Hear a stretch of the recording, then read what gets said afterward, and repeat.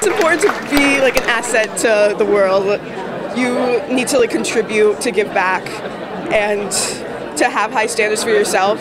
Character, scholarship, leadership, and service are principles that continue to guide those few students determined to go beyond the top 12% of their class. The Norwalk High School chapter of the National Honor Society inducted 42 juniors at the Norwalk Inn Thursday night. It's really recognizing the total student, not just the academic student. And it's amazing to me when I read through their applications that students who are 16 years old, 15 to 16 years old, have done so much in such a short amount of time. Norwalk High School's Kevin Eidt chapter, named in memory of a former student, is one of 22,000 across the country. Since 1996, the chapter has awarded the Kevin Eidt Scholarship to a chosen senior. We had to write an essay, and they discuss whether we're in good standing in the school and make sure that our teachers feel good about us and that we can keep it up. Those chosen are required to maintain at least a 3.6 GPA for the first 3 years. The Society's faculty advisor, Jay Hariton, says while 63 are academically qualified, 58 applied and 42 were accepted. Academics just gets you in the door, so to speak.